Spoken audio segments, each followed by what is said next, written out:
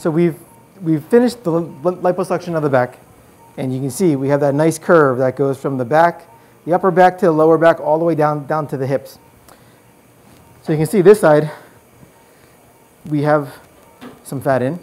Going to put some fat in this side, then I'm going to switch locations and inject some fat from the top so that I kind of crisscross the fat so it kind of goes everywhere. Most people tend to keep somewhere around 40% of the fat that we put in there. You know, post-operatively, I always tell my patients, you know, don't sit for the first 10 days. After 10 days, you can start sitting, but then you can sit with one of those BBL pillows, you know, so that you're putting the pressure on the back of the thighs.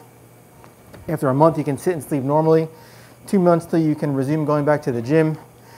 Quiero que me acompañen hoy a esta parte del proceso de la cirugía. Ya tengo 5 días operada. Hoy quiero que me acompañen a mi cuarto masaje postquirúrgico. Estoy con mi masajista Claritza, que quiero también que nos explique un poquito para las personas que no conocen qué es un masaje postquirúrgico, por qué hay que darlo, cuál es la importancia. Y después, por supuesto, también quiero que vean cómo se hace. Cuéntame, Claritza.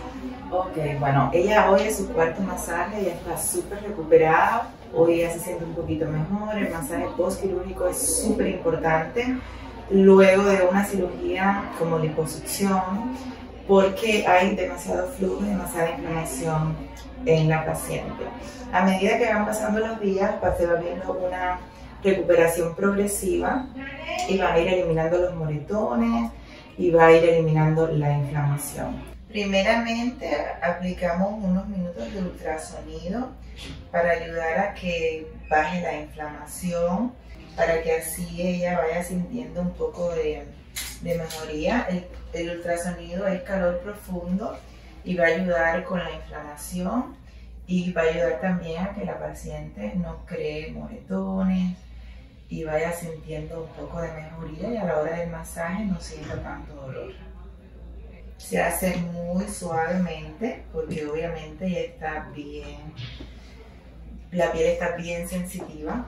El masaje, la cantidad de masaje depende de cada paciente, depende del metabolismo de cada paciente. Hay pacientes que con 10 masajes se sienten súper recuperados, pero hay pacientes que necesitan más, dependiendo los antecedentes de cada paciente.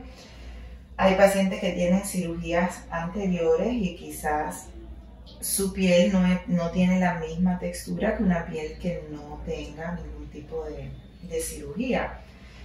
Y esos pacientes quizás necesiten un poquito más de masajes si han creado algún tipo de fibrosis o algún tipo de trastornos en la piel. Pero por lo general, 10 masajes debían de ver ya un cambio en su cirugía.